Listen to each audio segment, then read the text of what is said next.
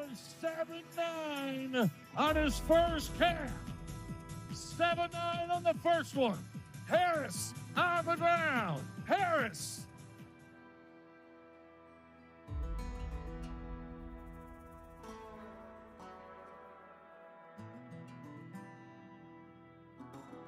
I grew up and was just blessed with an amazing parents and family, grandparents that took me to whatever junior rodeo I wanted to go to, junior opens. When I was on my 6th birthday, I said next year for my birthday, I want to go to Barry Burke's Junior Open. And so on my 7th birthday, my family took me up there to Ardmore to Barry Burke's, and I didn't do any good, but that was kind of the start of it all.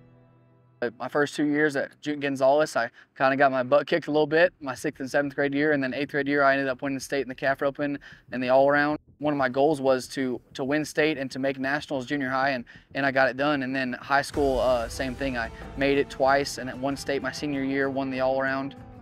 Being on the Resistol team in high school, and it's so prestigious, it was something that, you know, if you're on the Resistol team, you're really doing it. I was blessed to be on that team and get to make the trip with them to nationals.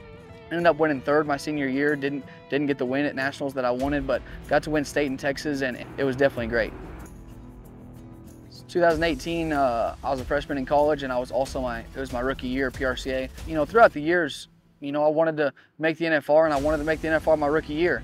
Well, that year, the summer got started off pretty good. I won the college finals in Casper.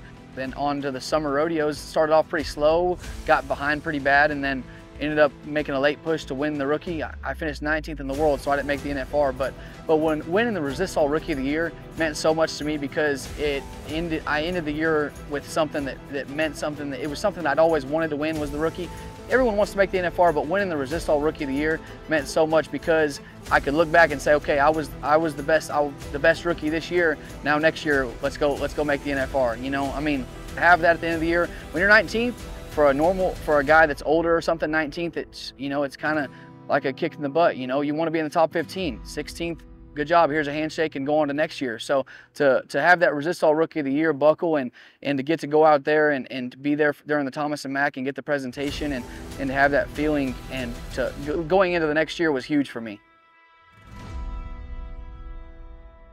If I had to give advice to a rookie right now, I would just say that enjoy the process, because no matter the good days, the bad days make the good days a lot better.